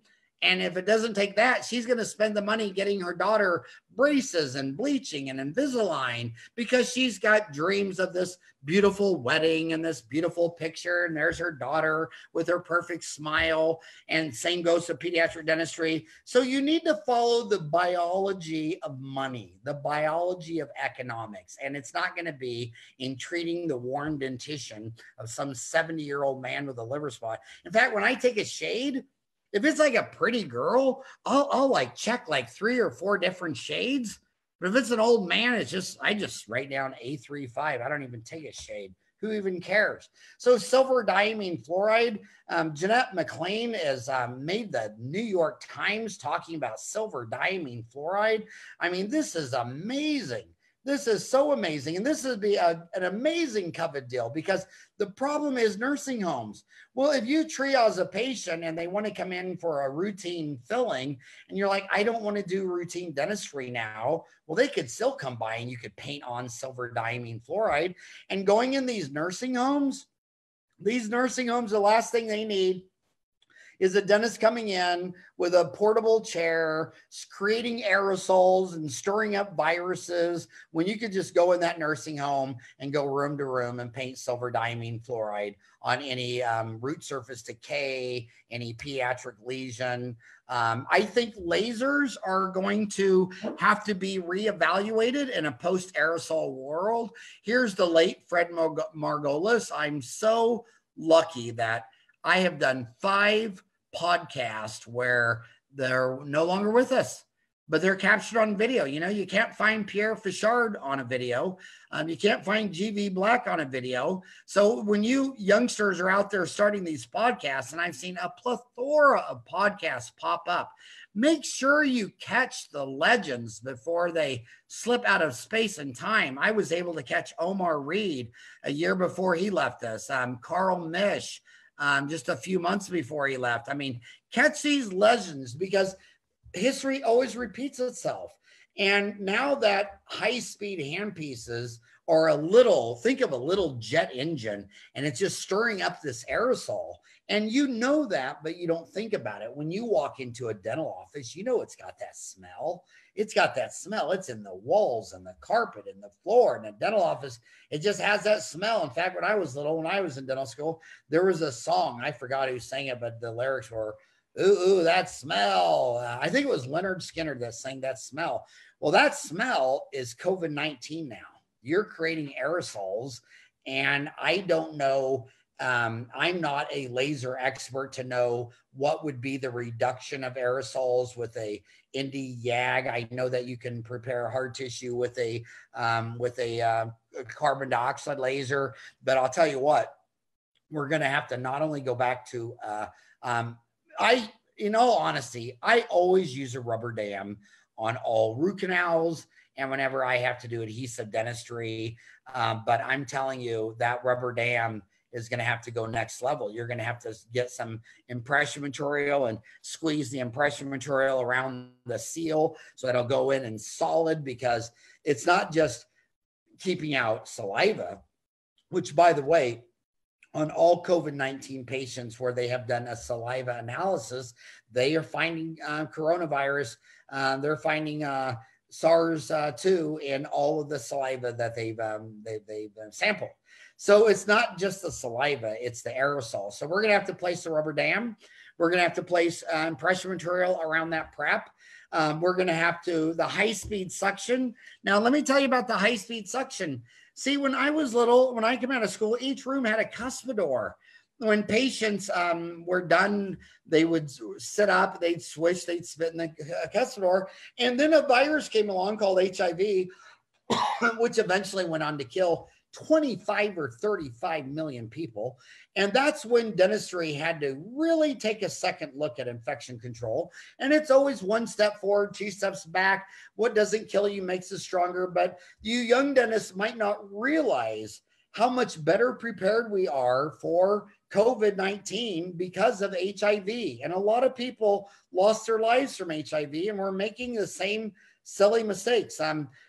First of all, when I remember back in 1989, people started panicking, saying, well, what if someone goes to a restaurant and they have AIDS and they drink out of a glass? Well, what if there was an HIV on that glass? Shouldn't we throw away the glass and use plastic silverware? And it's like, AIDS is a sexually transmitted disease. It's a bloodborne virus. Yes, theoretically, everything you say could be true, but that's not how we see it. Go to an STD. If your spouse came home with an STD and says she caught it from a dirty doorknob or from picking up a package from Amazon, and the person who shipped it had chlamydia and touched your package, and you touched the package and now you had chlamydia, well, no one would believe that for a minute. But now people are starting to believe it with COVID-19, and they're finding it on shoelaces and toilet paper and all this stuff like that. You know how an animal acts. You know that if you ever do run into a wild tiger in your lifetime, he's probably not going to be standing on the top of Mount Everest. He could have walked up to the top of Mount Everest, but that's not what tigers do. No one ever saw a gorilla on the top of a mountain in Kathmandu. I mean, come on. But what did we do? We started wearing masks and gloves. That never went away. HIV brought universal precautions of dentistry, and that started the decline of the cuspidor. We no longer see cuspidors. And you know what's going to go out? What was next is your high-speed handpiece water supply. I mean, the high-speed handpiece, this goes back to the 80s and 90s. First, HIV made everybody get focused on universal precautions. And then next came up, there were some unexplained infections that turned out to be with the water line. So then back in the day, I sat there and I bought this big several $1,000 water purification machine to clean the water before it went in the lines. And then that wasn't good enough. And then what did we do? We found out that, you know what the best thing to do was? Just have an individual bottle of water in the cart for that high speed. And I'm just going to worry about this bottled water that comes from a reverse osmosis sterile water machine. And it's only got a couple feet of tubing, and here's my high speed. And that was better. Well, it's going to be the same thing for the suction. The little high speed suction, when you go into a dental office, the idea of having one suction machine and it has a suction pipe going down for 3 or 4 operatories. Well, number one, you know that the person closest to the machine has twice as good a suction as the person at the end of the hose. Every T-bar off that vacuum decreases the pressure. It's Boyle's law. If you double the amount of volume, the pressure is cut in half. It's simple physics, my friend. And you're not going to be able to clean out that machine. And that machine, that high-speed suction, we're talking about an aerosol. Now, I remember going back when I first started learning about HIV and AIDS, I remember so many microbiologists said that, I'm frightened that it's a sexually transmitted disease because sex is not very transparent. And when you have a sexually transmitted disease issue problem, they say you would be very surprised at where it's going to show up. I mean, people that you thought weren't even sexually active. You thought, well, that person tells people that he doesn't even have sex. And then all of a sudden he has a sexually transmitted disease. But they said, thank God it's not an airborne virus like the common cold. Thank God it's not like the rhinovirus that causes 90% of common colds or the coronavirus. And then boom, 2004, there's severe acute respiratory syndrome with the coronavirus. And then later there was another one in the Middle East respiratory virus. And now we're back to another one with another airborne virus. And by the way, I want to remind all Americans that I better not hear you say anything ever about eating a bat, because number one, the greatest plague of all time, the Spanish influenza, actually came from Kansas. I was born in Wichita, Kansas. Patient one was a Kansas pig farmer. So all of these diseases came from the domestication of animals. We see that sexually transmitted diseases, gonorrhea and gonorrhea and syphilis came from cattle and sheep. They find chlamydia and koala bears, herpes and rabbits. We know all these STDs came from eating other species. We know right now there was a big study done where they were taking people who were not sexually active, but kept getting urinary tract infections that were not STD. And they did a genetic DNA, RNA analysis of the surface proteins and fats and found it indeed to be coming from poultry. And so they went to 4 or 5 different grocery stores and bought chicken, frozen chicken, let it thaw out on the counter. And as it thawed out and there was a little liquid coming on the table, they'd swab that liquid. And sure enough, there was an exact identical match with the bacteria that were being found in nonspecific urinary tract infections. I mean, so we've always had a problem catching diseases from the animals we domesticate. So it's a bat today. It was a pig yesterday. Dentist, I'm a dentist. Where did Streptococcus mutans? Where did the DNA specialists find the genes for this? It came from a cat in the Tigris-Euphrates area, 15,000. It'd be modern day Iraq. So if it wasn't for a kitty cat, we wouldn't even have dentistry. But somebody in modern day Iraq in the Tigris-Euphrates ate a cat, and that was patient 0. And humans have had Streptococcus mutans infections in their mouth causing dental decay ever since. So we're going to have to revisit everything. And this, the next casualty of war, we went from having a suction for the whole office, and that's going to be replaced with a suction in the office, just like the cuspidor went out, just like the city water for your running, cooling your high speed is gone. Having a general office suction is crazy. It's gone. It's not going to be here anymore. What it's probably going to be is the operatory. You're going to close the door, and it's going to have a slight negative pressure, venting that air out into the atmosphere. And you're going to have a HEPA-vax. Now, funny how people are just, there's an old saying, I'd rather be born lucky than smart, because you could just be lucky and win the lottery. You'd have to be really smart to earn $1 million or $1 billion. So the bottom line is, who has been working on filters the most and the longest? Turns out to be it's the vacuum cleaner. Your mother and her mother and maybe even her mother had a Hoover vacuum machine back from a century ago, where it would suck in a lot of the air, pulling in all the dust and the dirt, filtering out the dust and the dirt, returning the air. Because if it didn't let some air out, it would blow up and pop like a balloon. Well, it turns out these vacuum cleaner airbags are the greatest incremental invention that we've had that just has really come very, very far. And these machines are not very cheap. You might know them as a wet vac. You might know them whatever, but there are a lot of $100, $200 machines in America. I don't know the prices where you are around the globe, but for $250, I can buy an air filter machine that filters down to a particle size smaller than the coronavirus for I think $250 is for 750 square feet. I think it's $200 for 500 square feet and about $100 for something that does about 200 square feet. So if a dental operatory was 10 foot by 10 foot, it'd be 100 square feet. But you're going to have to start having your rooms have their own water supply, their own suction supply, and it's not going to be a high volume PPO, Medicaid, Medicare, wham, bam, thank you, ma'am, where you're working 4 rooms at once. The cost to go into that room with your helper, to go into a negative pressure room, which isn't going to cost a lot of money. By the way, airplane flights, I know a lot of people quit flying airplanes, but do you realize that it was something good comes out of everything? It was actually SARS-1 back in 2004 in MERS, where you might not realize that these airplanes, they used to recirculate the air. They already stopped doing that years ago.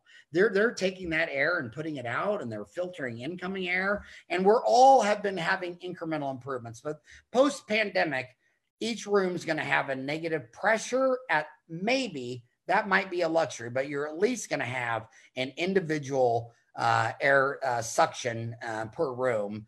And look at these. And by the way, I want to pull up this chart. This comes from my lecture 10 years ago.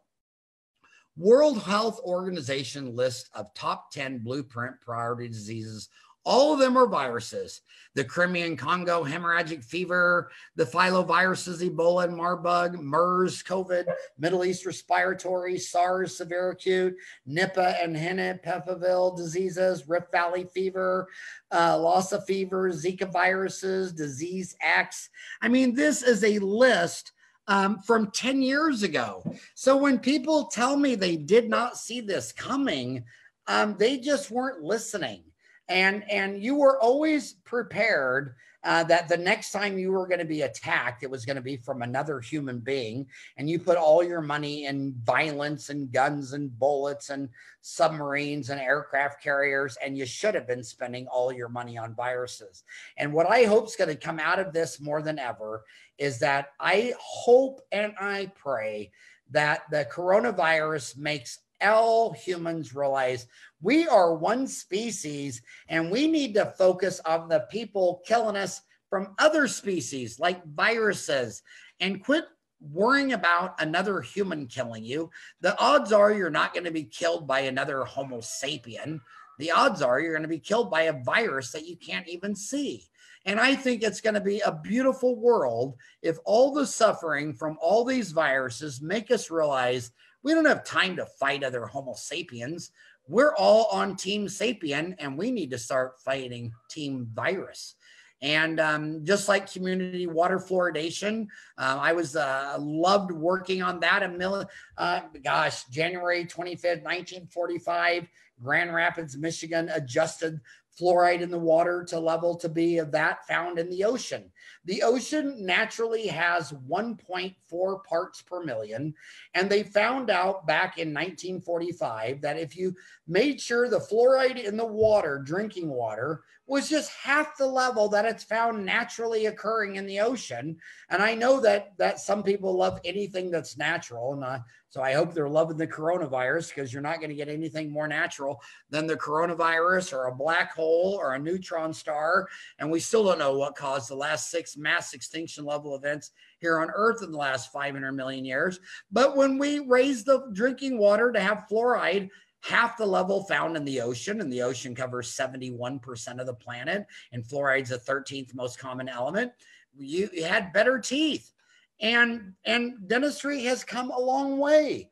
We got fluoride now in the toothpaste at 1,000 part per million. I think it's so funny when people are against fluoride, and fluoride's a natural element. I mean, nobody made an element. The only person that could get credit for making fluoride would be an exploding star, which as soon as it runs out of energy to keep holding up all the matter, as soon as the energy gone, it collapses, gravity takes over, it completely collapses, explodes into these heavier metals and these heavier atoms of gold and silver, what have you. But I'm telling you that fluoride is about as natural as it can get.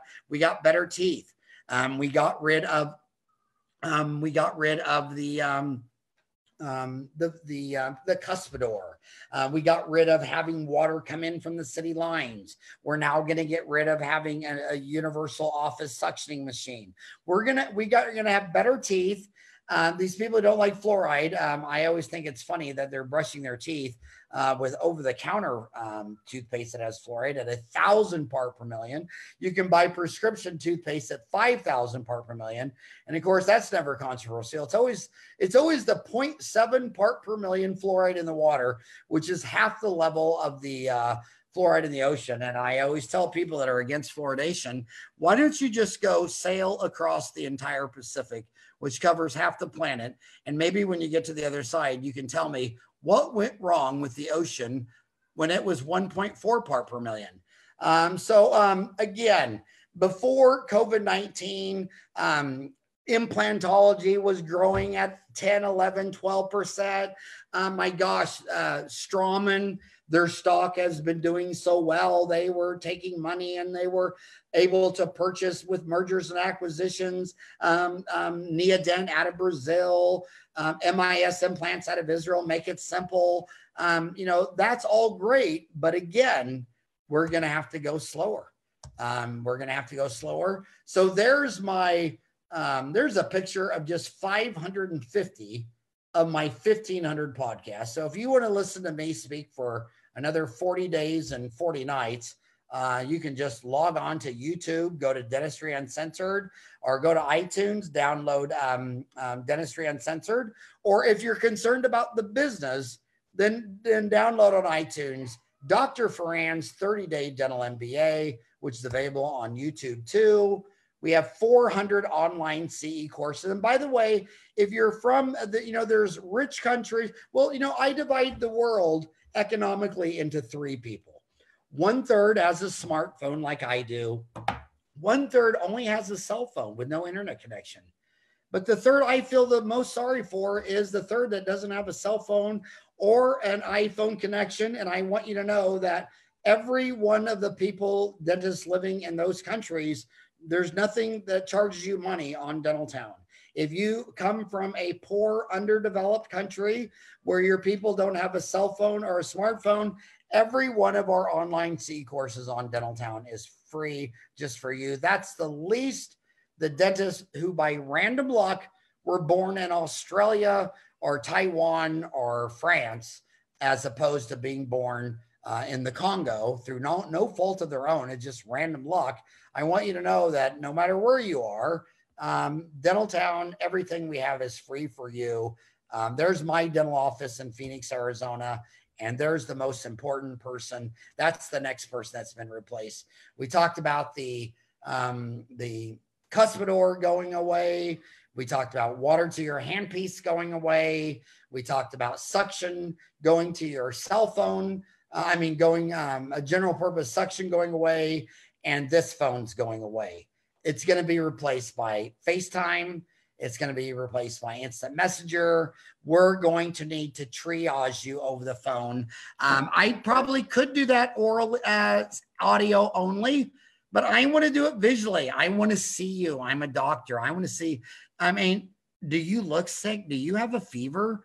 When's the last time you taken your temperature? Maybe you need to take your temperature and show me. Maybe I need to screen you. And when you come here, I need you to come alone.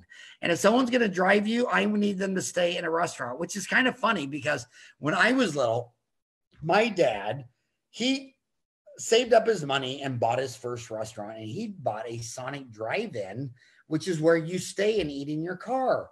And I was 10 years old, and I remember people saying, well, why would you want to eat in your car?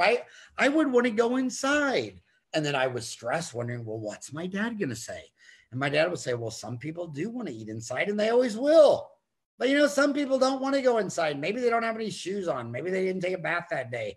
Maybe they don't look very good. Maybe they're in their car. Maybe they just don't like, maybe they're an introvert. But right now, your waiting room is now the car, and that cell phone you're looking at right now is going to be replaced by audio. And there's the world's greatest receptionist of all time, my little Valerie. She is so adoring. She loves people. She would talk. I always tell her that if there was no one to talk to, she would probably talk to a tree. She just loves to talk. She loves people. But I'm going to need my Valerie to see exactly who she's talking to. And Valerie is going to want me to come do a triage screen. And you've seen this where Blockbuster, you used to rent a movie in person, and then it went to a machine. Well, which one would you go to if you were worried about catching COVID-19? We live in a new era, folks. I used to go breathe and cough and sneeze in front of your banker as you're sitting, and then we'd reach over and shake hands as if breathing and coughing and sneezing on each other weren't enough. We had to sure as heck reach out with our ungloved hand and be sure to shake hands just in case there was something on your finger that you could give that man, and then he could reach up and scratch his eye. Well, now it's ATM machine. I think an ATM machine is more COVID-19 than a bank. And I think you're going to see a massive scaling of any human transaction that can be done without another human-to-human contact. And unfortunately, dentistry is rooted in human-to-human contact. So we're going to have to use a lot of technology to go past COVID-19. I could go on and on and on, but this is more business. I mean, the guy who owns 100 dental offices, the guy that owns Pacific Smile offices, the one that goes to Q&M, I want to remind you of this very bad news. The hygienist might be in very big trouble because right now the insurance company wants to give me $60 to go in and do a hygiene where the hygienist costs $40 an hour. And then she's going to have to put on all the hygiene stuff for him. And then I'm going to have to come in and do a hygiene exam. That doesn't make sense. But I want to tell you, these people got rid of the hygienist long before I did, but for other reasons. The only 3 publicly traded dental companies on earth, none of them have a hygienist, and you got to ask why. And if you want to hear it for their own mouth, just listen to their hour-long interviews. I flew all the way to Australia to interview Daryl Holmes, all the way to Australia for Alex, all the way to Singapore for Raymond. And what did they all 3 tell me? The only 3 companies that make enough profit to be traded on the New York Stock Exchange. Remember, if you're listening to me on this conference, maybe you have Snap or Zoom on your conference on your phone. Well, those are publicly traded, but there's no dental offices publicly traded on the New York Stock Exchange or the NASDAQ. These are the only 3 publicly traded, and they're all open 7 to 7 days a week, and they don't have a hygienist. Well, let's ask why they don't have a hygienist. Well, this is what they figured out. When it's a new patient, you spend 15 minutes with this new patient. And since you spend 15 minutes, you are convincing enough that the patient decides to part with their time and money. And yes, indeed, you said I had 3 cavities. I'm going to get those filled and fix these 3 problems. Well, then the rest of your life, you just do a hygiene check and it's 5 minutes and you never hardly ever convert anybody to getting dentistry done. So what they did is they said, well, okay, this doesn't make sense. An assistant's $20 an hour. A hygienist is $40 an hour. And a dentist is $80 an hour. Okay. So why would you have a $40 hygienist set up the room when you could have a $20 hygienist do it, a $20 an hour assistant? Why would you have a $40 an hour employee go get the patient and seat them and take x-rays when you could have a $20 assistant? That doesn't make sense. So then the hygienist needs to probe, and she needs to go get an assistant to record the probings. Then she sits down and he or she, the hygienist, starts scaling, and that's only 10 or 15 minutes. And then they start polishing, fluoride, floss, everything an assistant can do. And then they need to go get a dentist for the exam. Well, the average wait time for this $40 hour hygienist is 10 minutes. And then the dentist is in a hurry because he's in another room. She's in another room placing implants and doing molar endo. And now she's being interrupted to go do a hygiene check. So she's only in there for 4 or 5 minutes. And the patient doesn't even take any recommendations, she says, because she didn't schedule to get that cavity fixed. And that's very measurable, big data point. That's undeniable and extremely obvious and a most weighted measurement that you need to navigate from.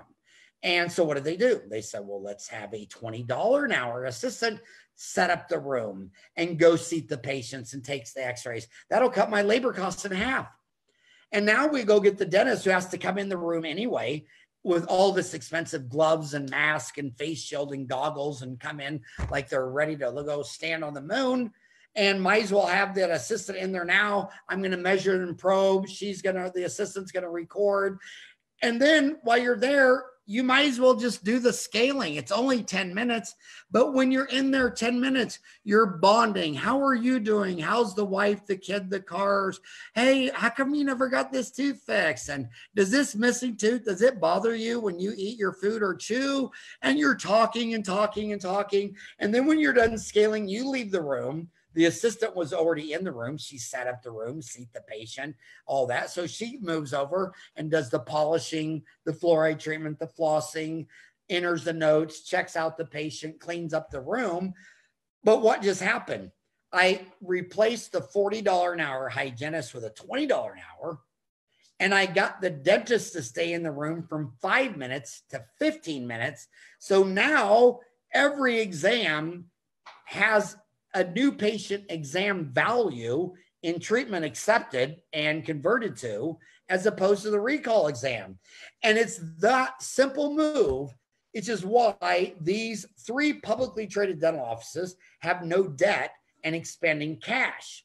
Where we started this conversation with that private equity has borrowed a bunch of money and they're under leverage. And the first casualty I saw was Finest Dental collapsed just barely a week into the pandemic.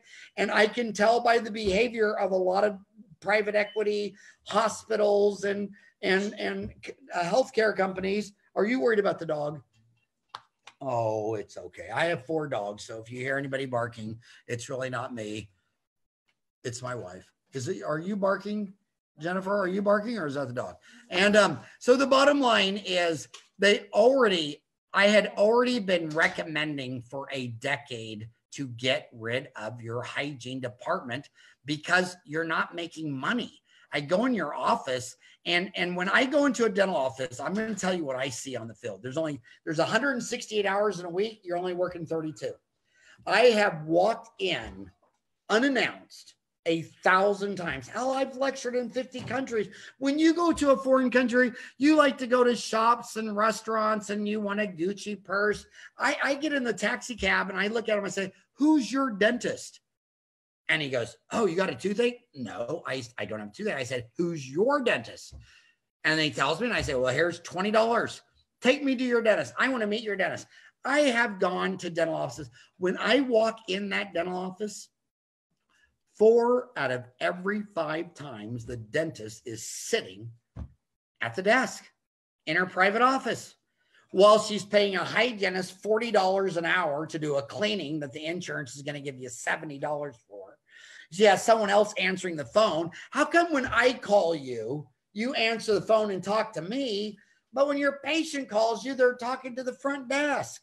You just have this high volume deal. Oh, this person answers the phone, and this person's the insurance coordinator, and this is the treatment coordinator, and she's the hygienist, and she's the assistant. And you got all these people on a high volume treadmill, and that never ever was profitable enough to go public.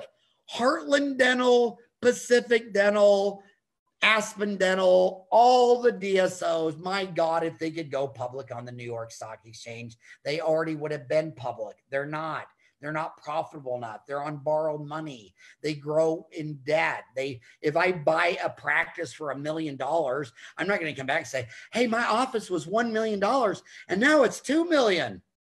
Well, yeah, it's $2 million because you went and borrowed $1 million and bought $1 million practice. So your office went from 1 million to 2 million, but now you got $1 million in debt. And then you're like, well, hang on. And then you come back and say, well, now we're doing 3 million. And I'll say, what did you do? Did you grow 1 million organically to 2 to 3? Or did you go borrow another $1 million and bought another $1 million dental practice, and now you're 2 million in debt? You know, by the time most of these dental offices get to $100 million in sales, they all have $100 million in debt. You're looking at the only 3 ones that don't have debt. They also don't have hygienists.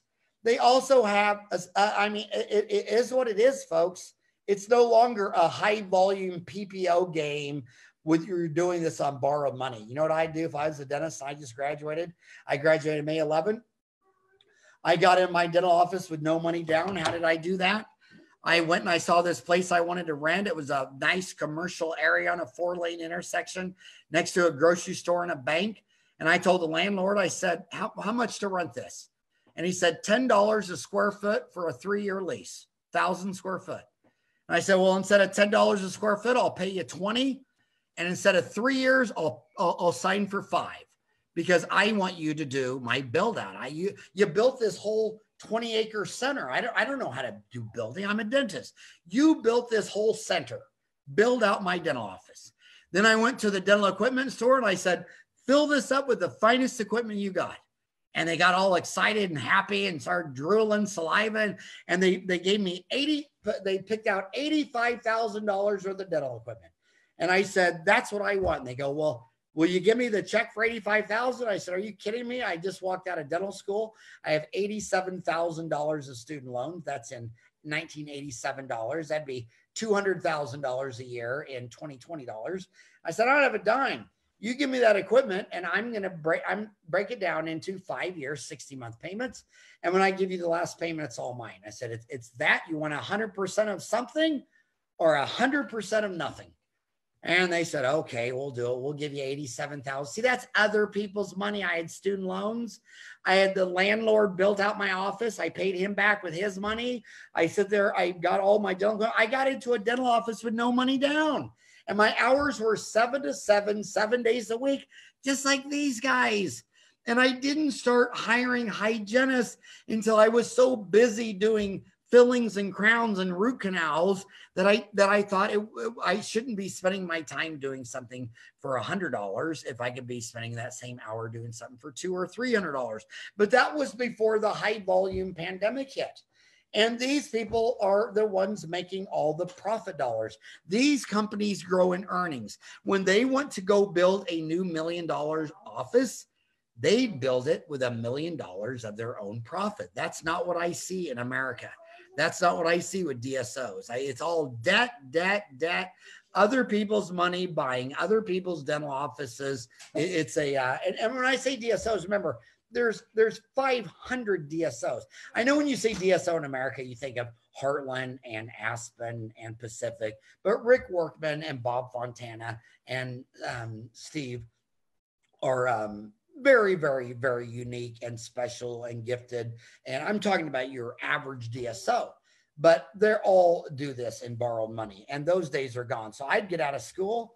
I'd rent something about the size of 400 square foot. I'd have one office in there. I'd have one employee. I'd have one iPhone. And I would sit there and I would be, as my friend Rick Kirshner always says, I would be mean and lean. And I would set your own fee. And I would make sure at the end of every month that the fees you collected paid for twice of your cost. So you'd have a 50% profit margin, low volume dental office. And the hygienist, I think the hygienist, the cuspidor, the city water for your high speed, and a office general suction line are not going to come back until we have a vaccination and that I can test my workforce for having antibodies for COVID-19. And I can, if I knew that my entire office had antibodies for COVID-19, then that means this too passed. And are we going to get to a point in time when we know that everybody has had a vaccine and the vaccine was tested to make sure it worked by that you tested positive for coronavirus 2 antibodies? Yeah. Is that going to happen? Of course, we landed on the moon, dude. It's going to happen, but it's not going to happen in 2020 and it's not going to happen in 2021. At the earliest, maybe 2022. So so that's how you have to think. And congratulations to Bob Fontana, who's still trying to see patients, and Rick Workman, who rolled out teledentistry just within hours of this pandemic.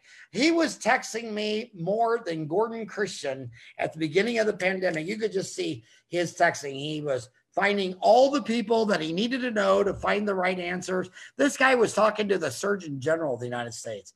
Rick Workman looked like Genghis Khan running through the pandemic virus of coronavirus, and they were fearless. And I want you to be for the Stephen Thorne. Thanks for all that you've taught everyone. And I make no money from these guys. In fact, those 3 guys have never given me $1.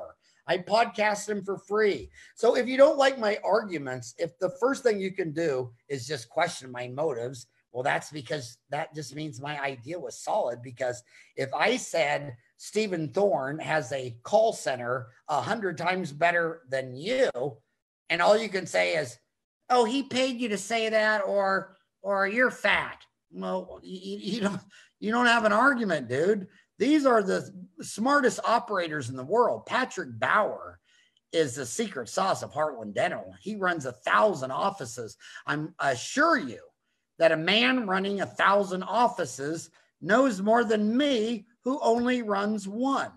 So again, you told me an hour. I'm now at 2 hours. Where is Jasmine? How are you doing, Jasmine?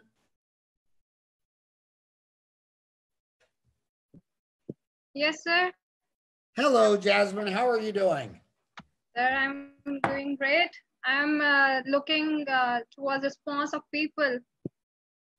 They are very happy. All right, but are you happy? I'm really happy. It was really a wonderful session, and I was looking that more than 250 people joined our session, and a lot of people, they are sending regards to you on Facebook. They said what? a lot of people, they are sending regards to you on Facebook. People are even asking whether the session is being recorded or not. So I want Yeah. to tell them that we have recorded this session and you may find it on Facebook as well. I have Dental Town has a Facebook page, and I had a Facebook page at Howard Farran, and I had 300,000 followers.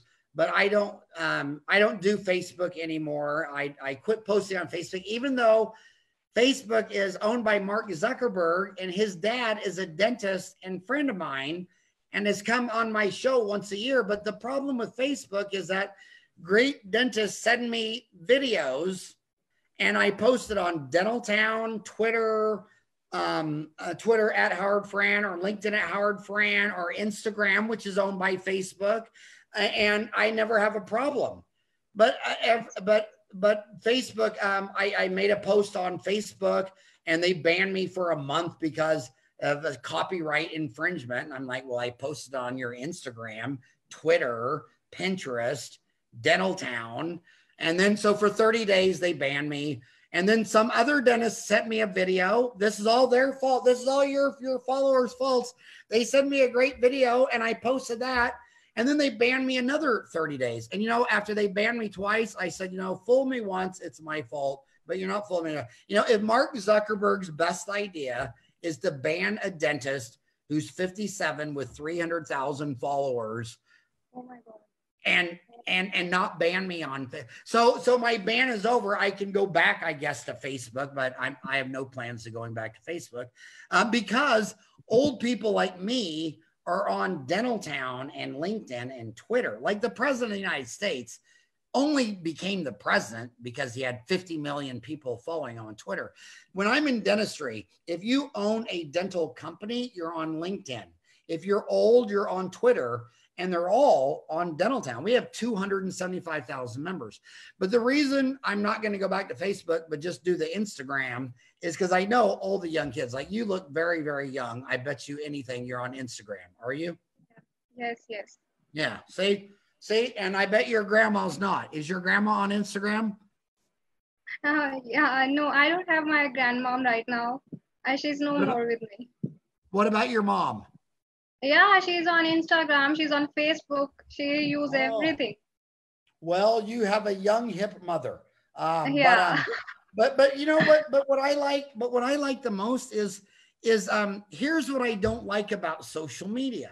Let's say that Jasmine posted something that say it was about something that I remember later, and I need to go back and find that post. Well, I don't want to go back to your page and scroll back forever.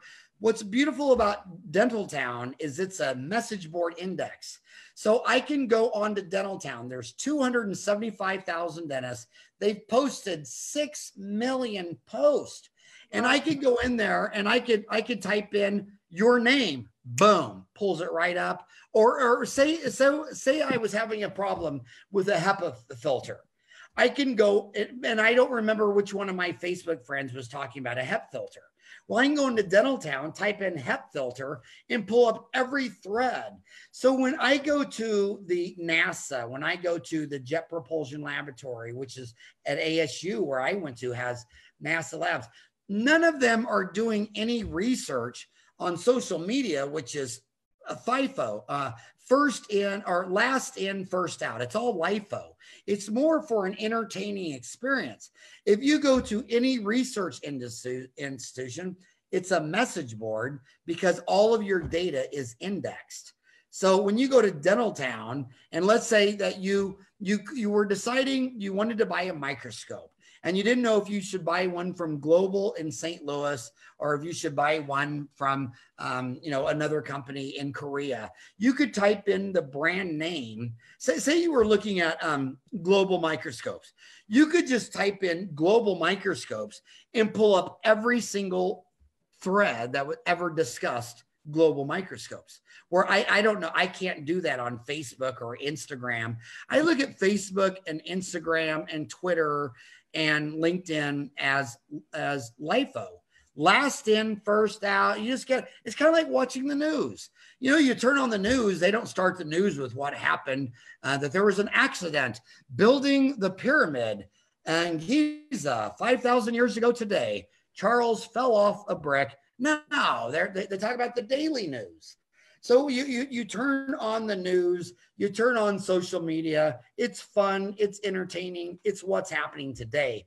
But it's not for trying to learn how to do a root canal faster, easier, higher quality, lower cost. If I cannot find an MB2, I want to go to Dental Town, where 275,000 dentists for 20 years have shared everything they know about MB2. Type in MB2, which searches the whole index instantly, and start reading for an hour on finding the MB2. I've never had that experience on social media. So maybe I'm old fashioned. Maybe you're looking at me thinking he's just an old grandpa, but I prefer Dental Town. You can download the app. It's free, and you don't have to worry about all the other problems you have on social media. Like I noticed on Facebook, if you make a post, they know it's you. Yeah. But if you got a really embarrassing question on Dental Town, you might be just smiley tooth. And then you can post the root canal that you did that turned out upside down. And then everybody can help you and without having to know it was you. Okay. Great. So again, thank you for having me on the show today. It was an honor. And now I have the extreme honor of taking my granddaughter to lunch today. So